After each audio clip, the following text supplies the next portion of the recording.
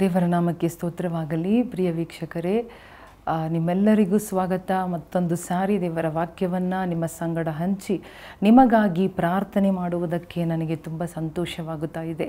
ನಿಜವಾಗಲೂ ದೇವರು ಪ್ರಾರ್ಥನೆ ಮಾಡುವಾಗ, ನಿಮಗಾಗಿ ಪ್ರಾರ್ಥನೆ ಮಾಡುವಾಗ ದೇವರು ಕೊಟ್ಟ ಆಲೋಚನೆಗಳು, ದೇವರು ಕೊಟ್ಟಂತಹ ವಾಕ್ಯಗಳು, ದೇವರು ಕೊಟ್ಟಂತಹ ವಾಗ್ದಾನಗಳನ್ನು ನಿಮ್ಮ ಸಂಗಡ ಹೇಳಿ, ನಿಮಗಾಗಿ ಪ್ರಾರ್ಥನೆ ಮಾಡುವುದು ದೇವರು ಕೊಟ್ಟ ಈ ಅವಕಾಶ, ಈ ಒಂದು ಪ್ಲ್ಯಾಟ್ಫಾರ್ಮ್ ನ್ಯೂ ಹೋಪ್ ಟಿವಿಗಾಗಿ ನಾನು ದೇವರಿಗೆ ಸ್ತೋತ್ರ ಮಾಡುತ್ತಾ ಇದ್ದೇನೆ. ಖಂಡಿತವಾಗಿಯೂ ನಾವೆಲ್ಲರೂ ಒಂದು ವಿನಂತಿ ಏನೆಂದರೆ, ನೀವು ನ್ಯೂ ಹೋಪ್ ಟಿವಿ ಚಾನಲನ್ನು ಅಧಿಕವಾಗಿ ಜನರಿಗೆ ಹೇಳಿರಿ, ಇದನ್ನು ಇಂಟ್ರೊಡ್ಯೂಸ್ ಮಾಡಿರಿ, ಪರಿಚಯ ಮಾಡಿಕೊಡ್ರಿ, ಇದಕ್ಕಾಗಿ ಪ್ರಾರ್ಥನೆ ಮಾಡಿರಿ.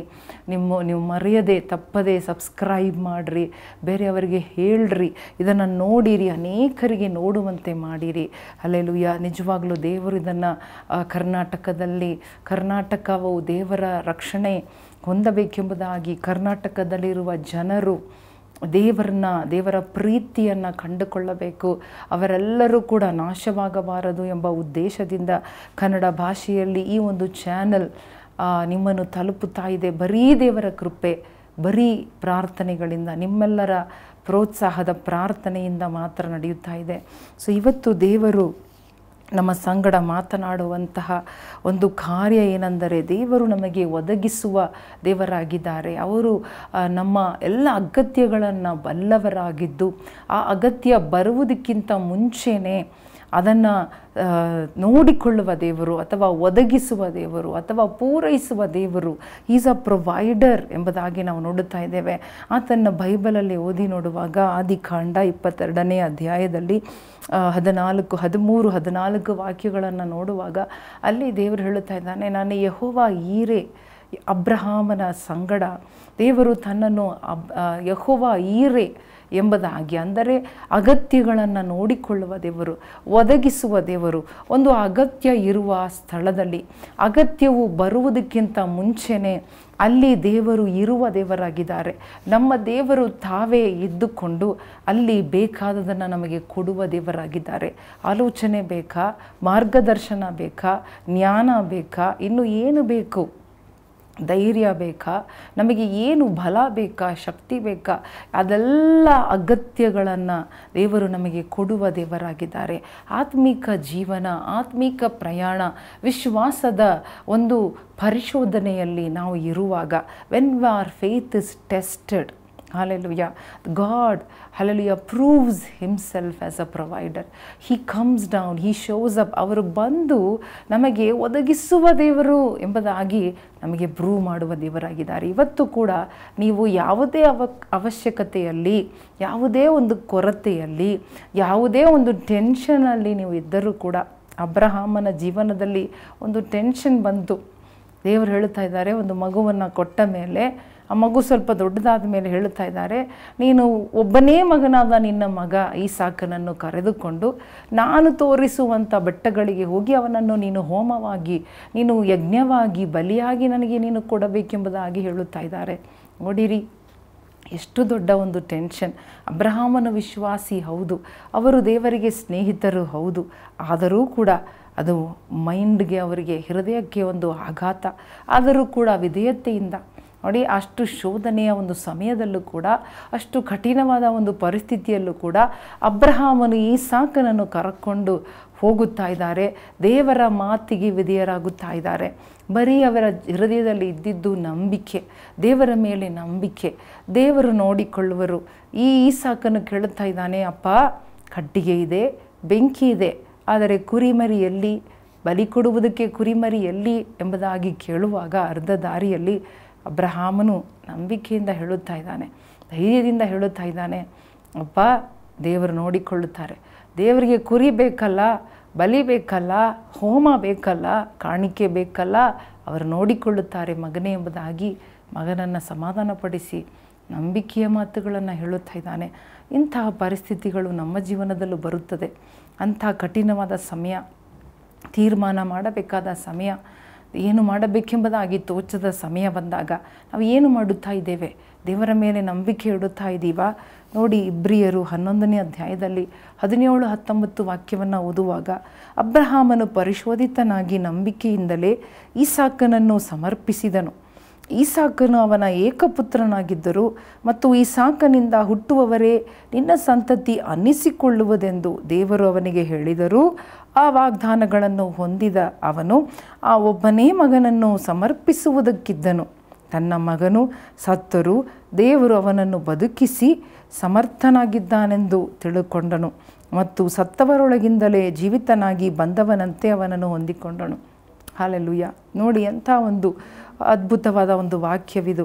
ಅಬ್ರಹಾಮನ ಒಂದು ವಿಧೇಯತೆ, ಅಬ್ರಹಾಮನ ಒಂದು ವಿಶ್ವಾಸ, ನಂಬಿಕೆಯನ್ನು ಇಲ್ಲಿ ನೋಡುತ್ತಾ ಇದ್ದೇವೆ.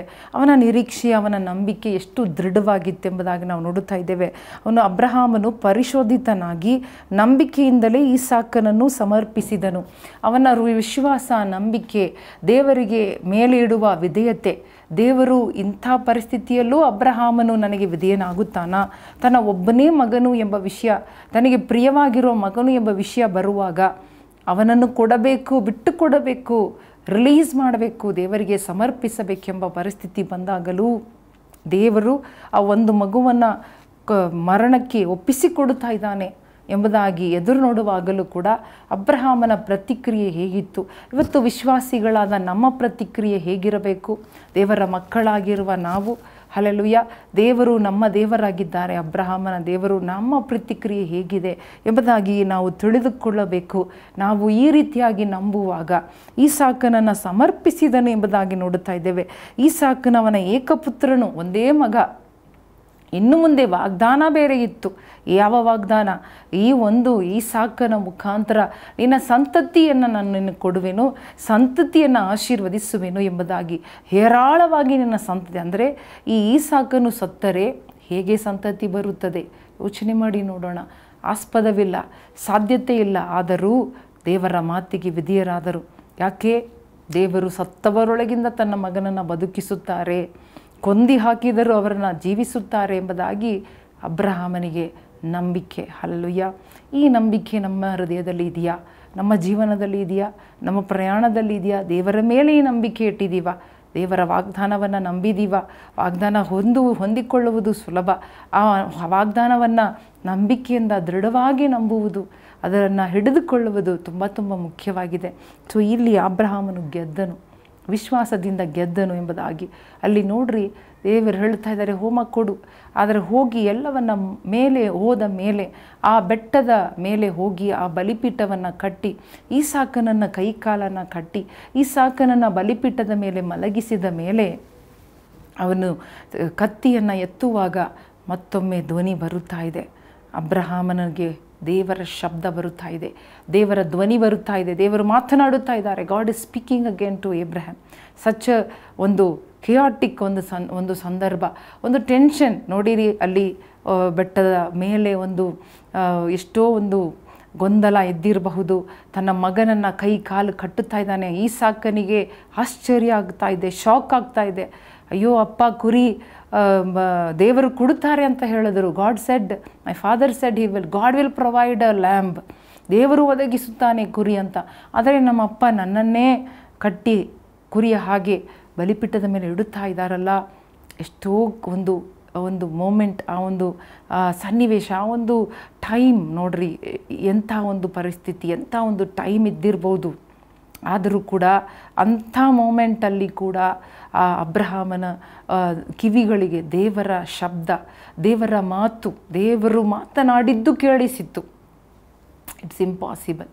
ಇದೇ ರೀತಿಯಾಗಿ ಕೂಡ ನಾವು ದೇವರ ಸ್ವರವನ್ನು ಕೇಳಿಸ್ಕೋಬೇಕು. ಹಲ್ಲೆಲೂಯಾ. ಮಾತ್ರವಲ್ಲದೆ ಪರೀಕ್ಷೆಗಳು ಬಂದಾಗ ಅವರಿಗೆ ನಾವು ವಿಧೇಯರಾಗಬೇಕು. ಒಬೀಡಿಯನ್ಸ್. ಇವತ್ತು ನಮ್ಮ ಜೀವನದಲ್ಲಿ ಪರೀಕ್ಷೆ ಇರುವಾಗ, ಶೋಧನೆ ಇರುವಾಗ ದೇವರಿಗೆ ವಿಧೇಯರಾಗ್ತಾ ಇದ್ದೀವಾ? ದಟ್ ಇಸ್ ಅದನ್ನೇ ನಾವು ತುಂಬ ಕಡಿಮೆಯಾಗಿ ನೋಡುತ್ತೇವೆ. ಆದರೆ ಇಲ್ಲಿ ಈ ವಾಕ್ಯದಿಂದ ನಾವು ಕಲಿಯುತ್ತಾ ಇದ್ದೇವೆ. ಅಬ್ರಹಾಮನು ವಿಧೇಯನಾದನು, ಮಾತು ಕೇಳಿದನು. ಅದು ಮಾತ್ರವಲ್ಲದೆ ದೇವರ ಮಾತು ಅವನ ಕಿವಿಗಳಲ್ಲಿ ಬಿತ್ತು. ಅಬ್ರಹಾಮನೇ ಮಗು ಮೇಲೆ ಕೈ ಹಾಕಬೇಡ, ಮಗುವನ್ನು ಮುಟ್ಟಬೇಡ, ಹಾನಿ ಮಾಡಬೇಡ, ಮಗುವನ್ನು ಕೊಲ್ಲಬೇಡ ಎಂಬುದಾಗಿ ಅವನಿಗೆ ವಾಣಿಯಾಯಿತು. ಅಬ್ರಹಾಮನು ನಿಲ್ಲಿಸಿದನು. ಹಲ್ಲೆಲೂಯಾ. ಅದು ಮಾತ್ರವಲ್ಲದೆ ನೋಡಿರಿ, ದೇವರು ಅಬ್ರಹಾಮನ ಮಾತನ್ನು ಘನಪಡಿಸಿದರು. ಅಬ್ರಹಾಮನು ಹೇಳಿದನು, ಮಗನೇ, ದೇವರು ತನಗಾಗಿ ಒಂದು ಕುರಿಯನ್ನು ಒದಗಿಸುವರು. ಅದೇ ಮಾತನ್ನು ದೇವರು ಘನಪಡಿಸಿದರು. ಹಲ್ಲೆಲೂಯಾ.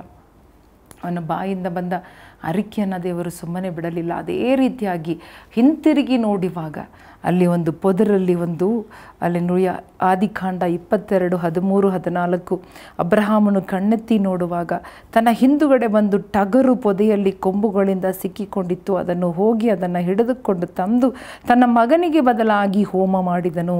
ಆ ಸ್ಥಳಕ್ಕೆ ಯೆಹೋವ ಈರೇ ಎಂದು ಹೆಸರಿಟ್ಟರು. ಯೆಹೋವನು ಬೆಟ್ಟದಲ್ಲಿ ಒದಗಿಸುವುದು ಎಂಬುದಾಗಿ ಇಂದಿನವರೆಗೂ ಹೇಳುವುದುಂಟಲ್ಲ. ಹಲ್ಲೆಲೂಯಾ. ಎಲ್ಲಿ ಯಾವ ಬೆಟ್ಟದಲ್ಲಿ ಹಲ್ಲೆಲೂಯಾ ಒಂದು ಕುರಿ ಬೇಕಾಗಿತ್ತು, ಹಲ್ಲೆಲೂಯಾ, ಅಲ್ಲಿ ದೇವರು ಒಂದು ಕುರಿಯನ್ನು ಪೊದೆ ಒಳಗಡೆ ಸಿಕ್ಕಿಕೊಂಡು ಇಟ್ಟಿದ್ದನೆಂಬುದಾಗಿ. Hallelujah. Before ಏಬ್ರಹಾಮ್ reached, hallelujah, before ಏಬ್ರಹಾಮ್ wanted it, ದೇವರು ಅಲ್ಲಿ ಇಟ್ಟಿದ್ದರು. ಹಲ್ಲೆಲೂಯಾ. ಅವನ ಕಣ್ಣುಗಳು ನೋಡುವಂತೆ ಮಾಡಿದರು. There is a provision. Hallelujah. God has kept for you what ever you need. Hallelujah. ಅದನ್ನು ನಾವು ನೋಡುವಂತೆ ನಮ್ಮ ಕಣ್ಣುಗಳು ತೆರಿಬೇಕಷ್ಟೆ, ದೇವರ ಧ್ವನಿ ಕೇಳಿಸ್ಬೇಕಷ್ಟೆ. ನೋಡಿರಿ, ಅಬ್ರಹಾಮನು ತನ್ನ ಮಗನನ್ನು ಕೊಲ್ಲಬೇಕಾಗಿಲ್ಲ. ದೇವರು ತಡೆದು ನಿಲ್ಲಿಸಿದರು. ಒಂದು ಕುರಿಯನ್ನು ಕೊಟ್ಟು ಕುರಿಯನ್ನು ಹೋಮ ಮಾಡಿದನು. ಹಲ್ಲೆಲೂಯಾ. ಈಸಾಕನು ಬದುಕಿದನು. ಈಸಾಕನನ್ನು ವಾಪಸ್ ಪಡೆದುಕೊಂಡನು. ಹಲ್ಲೆಲೂಯಾ.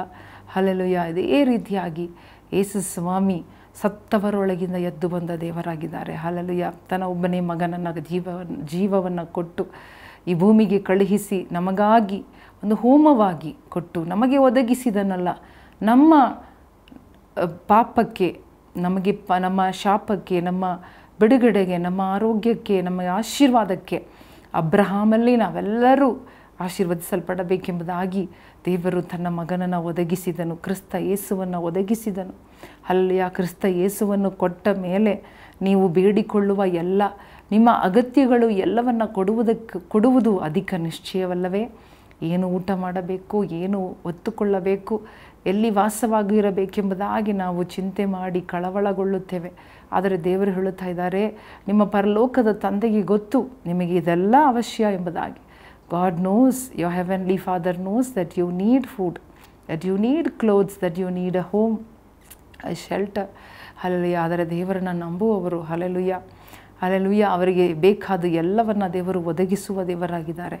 ಆಯಾ ಟೈಮಲ್ಲಿ, ಆಯಾ ಸಮಯದಲ್ಲಿ, ಆಯಾ ಗಳಿಗೆ, ಆಯಾ ಕಾಲದಲ್ಲಿ ನಿಮ್ಮ ಅವಶ್ಯಕತೆಗಳು ಹೆಚ್ಚಾಗುವಾಗ ದೇವರು ಹೆಚ್ಚಾದ ರೀತಿಯಲ್ಲಿ ನಿಮ್ಮನ್ನು ಸಂಧಿಸುವ ದೇವರು, ಹೆಚ್ಚಾಗಿ ಮಾತನಾಡುವ ದೇವರು. ಇವತ್ತು ನಮ್ಮ ಶೋಧನೆ ಟೈಮಲ್ಲಿ, ನಮ್ಮ ಕಷ್ಟದ ಟೈಮಲ್ಲಿ, ಕುಂದು ಕೊರತೆಗಳ ಟೈಮಲ್ಲಿ ನಾವು ದೇವರ ಸ್ವರ ಕೇಳಿಸ್ಕೊಳ್ಳೋದಕ್ಕೆ ಮುಂದಾಗುತ್ತಾ ಇದ್ದೀವ? R V preparing are planning are trying to here the voice of the lord? ದೇವರ ಧ್ವನಿ ಕೇಳಿಸೋದಕ್ಕೆ ನಾವು ಪ್ರಯತ್ನ ಪಡುತ್ತಾ ಇದ್ದೀವ, ಅಥವಾ ಪ್ರಾರ್ಥನೆ ಮಾಡುತ್ತಾ ಇದ್ದೀವ, ಸಮಯ ಕಳೆಯುತ್ತಾ ಇದ್ದೀವ? R we just carried away by ಆ ಪ್ರಾಬ್ಲಮ್? ನಮ್ಮ ಅವಶ್ಯಕತೆ, ನಮ್ಮ ಕೊರತೆ, ನಮ್ಮ ಪ್ರಾಬ್ಲಮ್, ನಮ್ಮ ಪರಿಸ್ಥಿತಿ ಇವೆಲ್ಲವನ್ನು ನೋಡಿ ನಾವು ದೇವರಿಂದ ದೂರ ಆಗ್ತಾ ಇದ್ದೀವ? ದೇವರ ಮಧ್ಯದಲ್ಲಿ ಅವುಗಳು ಬಂದು ನಮ್ಮನ್ನು ದೇವರಿಂದ ದೂರ ಮಾಡುತ್ತಾ ಇದೆಯಾ? ಅಥವಾ ಇಲ್ಲ, ದೇವರ ಸ್ವರ ಕೇಳಿಸ್ಕೊಳ್ತಾ ಇದ್ದೀವ? ಅಬ್ರಹಾಮನ್ ನೋಡ್ರಿ, ಎಷ್ಟು ದೊಡ್ಡ ಒಂದು ಸವಾಲ್, ಒಂದು ಚಾಲೆಂಜ್, ಒಂದು ಪರೀಕ್ಷೆ, ಟೆಸ್ಟ್. God tested him. ಯೋಚನೆ ಮಾಡಿ ನೋಡ್ರಿ, ಮನುಷ್ಯರಿಡೋ ಟೆಸ್ಟೇ ನಮಗೆ ಫೇಸ್ ಮಾಡೋಕ್ಕಾಗೋದಿಲ್ಲ. ಒಂದು ಎಕ್ಸಾಮ್ ನಮಗೆ ಫೇಸ್ ಮಾಡೋದು ಎಷ್ಟು ಕಷ್ಟ, ಎಷ್ಟು ತಯಾರಿ ಬೇಕು. ಆದರೆ ದೇವಾದಿ ದೇವರು ಸ್ವತಃ ಅಬ್ರಹಾಮನ ಬಳಿಗೆ ಬಂದು ಅವನನ್ನು ಪ್ರೂವ್ ಮಾಡೋದಕ್ಕೆ ತನ್ನ ದಾಸನು ಅಬ್ರಹಾಮನು, ಏಬ್ರಹಾಮ್ is my friend, hallelujah, is the father of Nations, ಅವನಿಂದ ನಾನು ಆಶೀರ್ವಾದ, ಅವನಿಂದ ನಾನು ಸಂತತಿಯನ್ನು ಮಾಡುವೆನೆಂಬುದಾಗಿ ಅವರು ತೀರ್ಮಾನ ಮಾಡಿದ ಕಾರಣ, ಆರಿಸಿಕೊಂಡ ಕಾರಣ, ಅಬ್ರಹಾಮನು ವಿಧೇಯನಾದ ಕಾರಣ ಅಬ್ರಹಾಮನನ್ನು ದೇವರು ಟೆಸ್ಟ್ ಮಾಡಿದರು. ಹಲ್ಲೆಲೂಯಾ. ಇವತ್ತು ನಮ್ಮ ಜೀವನ, ನಮ್ಮನ್ನು ದೇವರು ಕರೆದಿದ್ದಾರೆ, ದೇವರು ನಮ್ಮನ್ನು ಆರಿಸಿಕೊಂಡಿದ್ದಾರೆ ಒಂದು ಉದ್ದೇಶದಿಂದ. ನಮ್ಮಿಂದ ಹಲವಾರು ಜನರು ಆಶೀರ್ವದಿಸಲ್ಪಡಬೇಕು, ನಮ್ಮಿಂದ ಹಲವಾರು ಜನರು ಬಿಡುಗಡೆ ಆಗಬೇಕು, ರಕ್ಷಿಸಲ್ಪಡಬೇಕು. ನಮ್ಮನ್ನು ಉಪಯೋಗಿಸಿ ದೇವರು ದೊಡ್ಡ ಕಾರ್ಯಗಳನ್ನು ಮಾಡಬೇಕೆಂಬುದಾಗಿಯೇ ಅಬ್ರಹಾಮನ ಹಾಗೆ ನಮ್ಮನ್ನು ಕರೆದಿದ್ದಾರೆ. ಆದರೆ ನಾವು ನಮ್ಮ ಪರಿಸ್ಥಿತಿಯಲ್ಲಿ ಏನು ಮಾಡುತ್ತಾ ಇದ್ದೇವೆ? R V obeying, listening, giving years to our God? ದೇವರ ಶಬ್ದಕ್ಕೆ ಕಿವಿಗೊಡುತ್ತಾ ಇದ್ದೀವ? ವಿಧೇಯರಾಗುತ್ತಾ ಇದ್ದೀವ? ನಂಬುತ್ತಾ ಇದ್ದೀವ? R V confident? R V confident? Do we have that faith like ಏಬ್ರಹಾಮ್? If it is not there, then let's ask god. ದೇವರನ್ನು ನೋಡಿ ಕೇಳೋಣವ, ದೇವರೇ ನನಗೆ ವಿಶ್ವಾಸ ಕೊಡಪ್ಪ, ನನಗೆ ನಂಬೋದಕ್ಕೆ ಶಕ್ತಿ ಕೊಡು. ಈ ರೀತಿಯೂ ಪ್ರಾರ್ಥನೆ ಮಾಡ್ಬೋದಾ? ಖಂಡಿತ ಪ್ರಾರ್ಥನೆ ಮಾಡ್ಬೋದು. ನಾವು ದೊಡ್ಡ ದೊಡ್ಡ ಮಾತು ನಾವು ಹೇಳುತ್ತೇವೆ ದೇವರ ಹತ್ರ, ಬಟ್ ಸಾಧಾರಣವಾಗಿ ಆ ತಂದೆಯ ಹಾಗೆ, ದೇವರೇ ನನ್ನ ನಂಬಿಕೆಯನ್ನು ಹೆಚ್ಚು ಮಾಡು. Lord, increase my faith, remove my unbelief. ನನ್ನ ಸಂದೇಹ ತೆಗೆದುಹಾಕು, ನನ್ನ ಅಪವಿಶ್ವಾಸ ತೆಗೆದುಹಾಕಿ ನನಗೆ ವಿಶ್ವಾಸವನ್ನು ಹೆಚ್ಚು ಮಾಡು ದೇವರೇ. ಇನ್ನು ಸ್ವರ ಕೇಳೋದಕ್ಕೆ ನಂಬಿಕೆ ಕೊಡಪ್ಪ. ಕಷ್ಟ ನೋಡಿ ನೋಡಿ ಸಾಕಾಗಿದೆ. ಪರೀಕ್ಷೆಯನ್ನು ಹಾದು ಹೋಗಿ ನನಗೆ ಸಾಕಾಗಿದೆ. Lord, I have failed many times. I have failed to here your voice. The important thing the middle of a test is obedience. Secondly, you have to listen to the voice of god. ದೇವರ ಶಬ್ದ. ಆ ಕಠಿಣ ನೋಡಿ, ಕತ್ತಿ ಎತ್ತಿಬಿಟ್ಟಿದ್ದಾನೆ. ಕತ್ತಿ ಎತ್ತಿ ಇನ್ನೇನು ಸ್ವಲ್ಪ ಕ್ಷಣದಲ್ಲಿ ಆ ಚೂರಿ ಆ ಮಗುವಿನ ಹೃದಯವನ್ನು ಅಥವಾ ಹೊಟ್ಟೆಯನ್ನು ಸೀಳಿ ಹೋಗಬೇಕಾಗಿತ್ತು. That the right moment. Hallelujah. ಆ ಕರೆಕ್ಟಾದ ವೇಳೆಯಲ್ಲಿ ದೇವರ ಧ್ವನಿ ಅವರ ಕಿವಿಗೆ ಒಂದು ವೇಳೆ ಅಬ್ರಹಾಮನು ಕೇಳಿಸಿಕೊಳ್ಳದೆ ಹೋಗಿದ. ಐ ಆಲ್ವೇಸ್ ಥಿಂಕ್, ನಾನು ಯಾವಾಗಲೂ ಯೋಚನೆ ಮಾಡುವುದುಂಟು, ದೇವರೇ ಒಂದು ವೇಳೆ ಅಬ್ರಹಾಮನಿಗೆ ಕೇಳಿಸಲಿಲ್ಲ, ಆ ಗಾಳಿ, ಆ ಒಂದು ಟೆನ್ಷನ್, ಆ ಒಂದು ಶಬ್ದ, ಮಗು ಕೂಗೋ ಶಬ್ದ, ಈ ಎಲ್ಲ ಶಬ್ದದಲ್ಲಿ ಒಂದು ವೇಳೆ ಅಬ್ರಹಾಮನಿಗೆ ಕೇಳಿಸದೆ ಹೋಗಿದ್ದರೆ ಏನಾಗ್ತಾ ಇತ್ತು? So R V missing like that? ನಾವು ನಮ್ಮ ಆಶೀರ್ವಾದ, ನಮ್ಮ ಬಿಡುಗಡೆ ಎಲ್ಲವನ್ನು ಈ ರೀತಿಯಾಗಿ ದೇವರ ಸ್ವರ ಕೇಳದೆ ನಾವು ಮಿಸ್ ಮಾಡ್ತಾ ಇದ್ದೀವಾ? ಸೊ ಟುಡೇ ದೇವರು ನಮಗೆ ಜ್ಞಾಪಕ ಮಾಡುತ್ತಾ ಇದ್ದಾರೆ ಅಬ್ರಹಾಮನ ಹಾಗೆ. ಅದಕ್ಕೆ ದೇವರು ಅಬ್ರಹಾಮನ ದೇವರು ಎಂಬುದಾಗಿ ಕರೆಯುವುದಕ್ಕೆ ನಾಚಿಕೆ ಪಡಲಿಲ್ಲ. ಇಬ್ರಿಯರು 11ನೇ ಅಧ್ಯಾಯದಲ್ಲಿ ಓದಿ ನೋಡುವಾಗ ವಾಕ್ಯ ಹೇಳುತ್ತಾ ಇದೆ, ದೇವರು ಅಬ್ರಹಾಮ್, ಈಸಾಕ್, ಯಾಕೋಬನ ದೇವರು ಎಂಬುದಾಗಿ ಕರೆಯಲ್ಪಡುವುದಕ್ಕೆ ನಾಚಿಕೆ ಪಡಲಿಲ್ಲ. ಯಾಕಂದರೆ ಇವರೆಲ್ಲರೂ ವಿಶ್ವಾಸದ ವೀರರು. ನಂಬಿಕೆಯಿಂದಲೇ ದೇಶವನ್ನು ಬಿಟ್ಟರು, ಸ್ವಂತ ಮನೆಯನ್ನು ಬಿಟ್ಟರು, ಎಲ್ಲವನ್ನು ಬಿಟ್ಟು ದೇವರು ತೋರಿಸುವ ಜಾಗಕ್ಕೆ ಹೋದರು. ಇವತ್ತು ದೇವರು ನಮಗೆ ಒಂದು ಜಾಗವನ್ನು ತೋರಿಸ್ತಾ ಇದ್ದಾರಾ?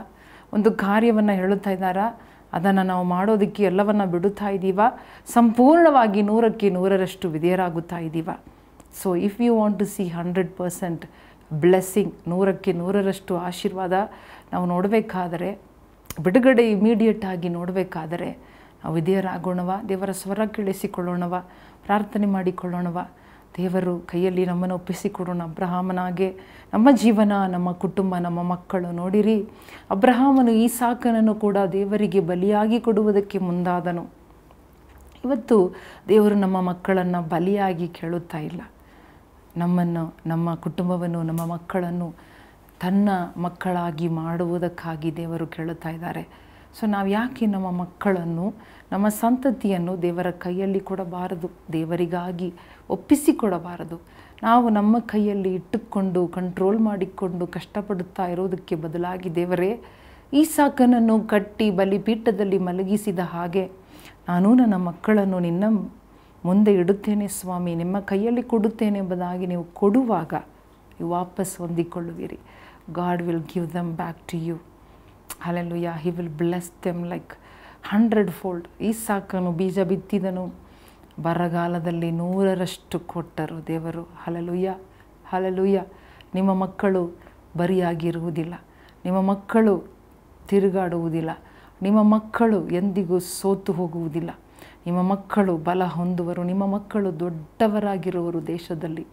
ಹಲ್ಲೆಲೂಯಾ. ಈಸಾಕನ ದೇವರು, ಭಯಭಕ್ತಿಗಳು ಇರುವ ದೇವರು ನಮ್ಮ ದೇವರು, ನಿಮ್ಮ ದೇವರು, ನಿಮ್ಮ ಮಕ್ಕಳ ದೇವರು, ನಿಮ್ಮ ಸಂತತಿಯ ದೇವರಾಗಿದ್ದಾರೆ. ಆದ್ದರಿಂದ ನಾವು ನಮ್ಮನ್ನು ಒಪ್ಪಿಸಿಕೊಡೋಣವ, ಮಕ್ಕಳನ್ನು ಒಪ್ಪಿಸಿಕೊಡೋಣವ, ನಮ್ಮ ಜೀವನ, ಕುಟುಂಬವನ್ನು, ನಮ್ಮ ಭವಿಷ್ಯವನ್ನು ಒಪ್ಪಿಸಿಕೊಡೋಣವ. ಅಬ್ರಹಾಮನ ಭವಿಷ್ಯವನ್ನು ನೋಡ್ರಿ, ಎಷ್ಟು ಒಳ್ಳೆಯ ಒಂದು ದೊಡ್ಡ ಒಂದು ಭವಿಷ್ಯ. ದೇವರು ಅಬ್ರಹಾಮನ ಸಂಗಡ ಮಾತನಾಡುತ್ತಲೇ ಇದ್ದರು. ಹಲ್ಲೆಲೂಯಾ. ಅದೇ ರೀತಿಯಾಗಿ ನಮ್ಮ ಸಂಗಡ ಕೂಡ ಮಾತನಾಡುವುದಕ್ಕೆ ದೇವರು ಸಿದ್ಧರಾಗಿದ್ದಾರೆ. ನೋಡಿ, ಇಲ್ಲಿ ನೋಡೋಣ, ದೇವರನ್ನು ಅಬ್ರಹಾಮನು ನಂಬಿದನು. ದೇವರ ಗುಣ ಅಬ್ರಹಾಮನಿಗೆ ಗೊತ್ತಿತ್ತು.